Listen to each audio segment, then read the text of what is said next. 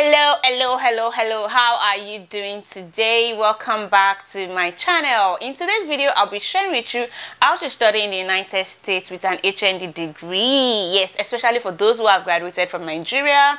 Yeah, and I think other parts of the world as well, they do have the polytechnic system when people graduate with an HND. So do ensure that you watch this video to the very end. I'll be telling you all the things that you need to know to advance your degree, either at the master's level or PhD level in the United States. It is very much possible to study in the United States with your HND degree. Somebody asked me this question last year and I'm just getting to it, but don't worry, everything that you need to know will be covered today.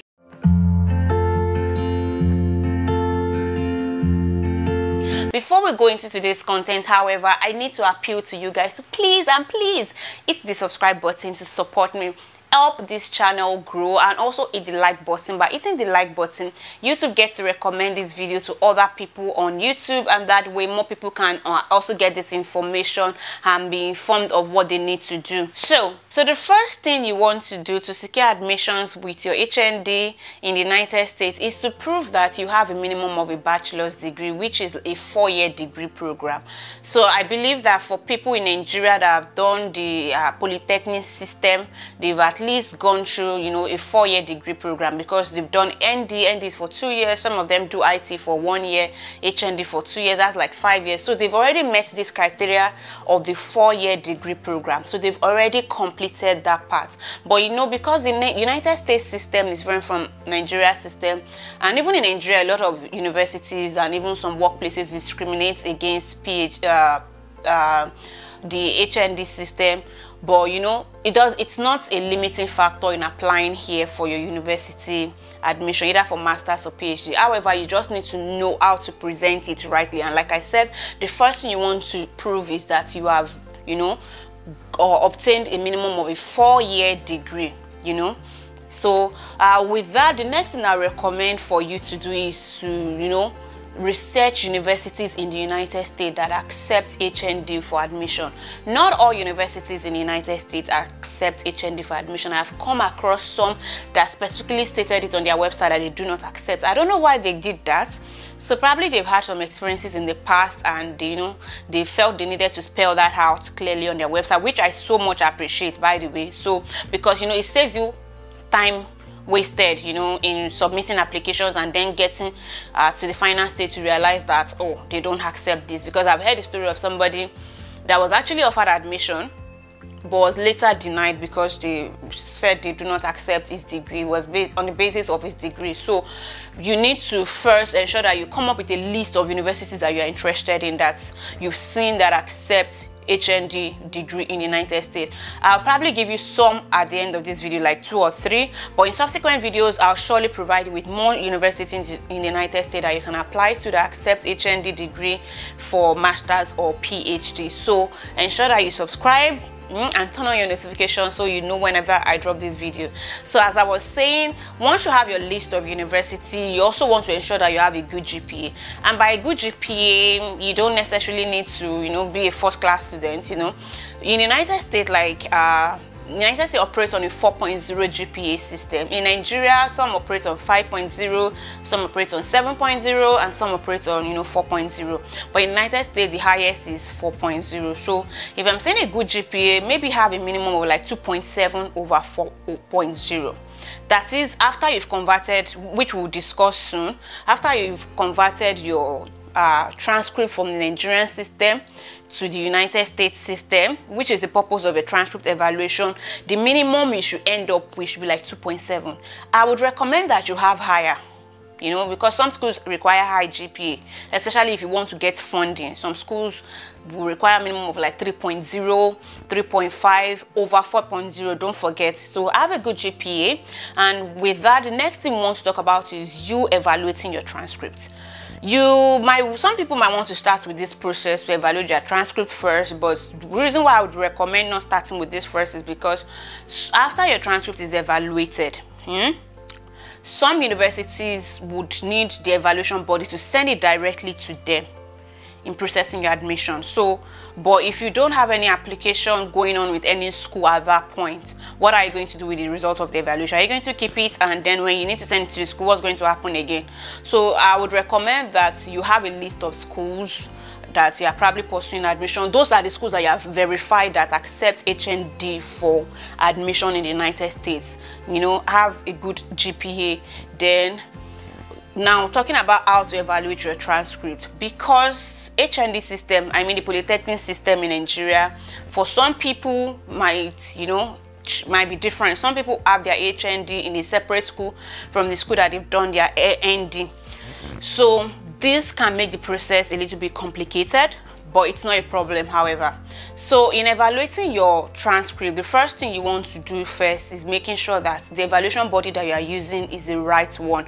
Not all evaluation bodies understand the HND system and will give you the correct evaluation. Some might evaluate it as an associate degree, which can get you admission denied. So you want to ensure that they evaluate it as an equivalent of a bachelor's degree. Get that clearly. You want to ensure that they evaluate it as a minimum of, as an equivalent of a bachelor's degree. And there are some bodies that I have heard about that do this. Number one, I think SDR. So I'm going to leave the link to their website in the description box below, so it's easier for you guys to check it out.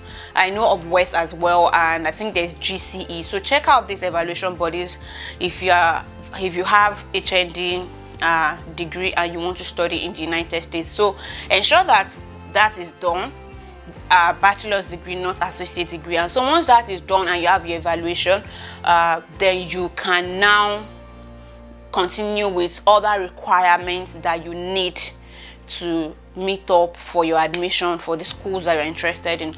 But you know, I explained the other time that if you have studied for HND and ND in different schools, there's a bit of complication. Now where the complication comes is the fact that there are different schools, and for some evaluation bodies, some of them might require you to send your transcript directly from the school that you have studied for your undergrad to them directly, and not directly from yourself. Some bodies accept you sending it to them via email or even mail, just sending it to them directly. Some accept. I think the one that I used then, I sent my transcript directly to them. I didn't send from the school. But for WES, I've not done WES before, but I think for WES you would need to probably send from your school. So what you would need to do is that when you're sending your transcript, you need to ensure that it is packaged together, you know, because when things are going in different direction, it's easier for some things to be missed. And one of the things I've observed about some of these evaluation bodies that they might not ask you anything. They will just say, okay, you submitted, you've paid. They will just give you what they will evaluate based on what you have submitted, and then they give you the wrong thing. And to correct it, you might not have to pay another fee again to correct it. So in order to avoid that, I'd recommend that if you've done your ND and HND different schools, have your ND results sent to your HND university, or sorry, your college, and then mesh together to be sent to your evaluation body. And don't forget, part of your evaluation, not just your results is what you are evaluating, you also have to send along your certificates.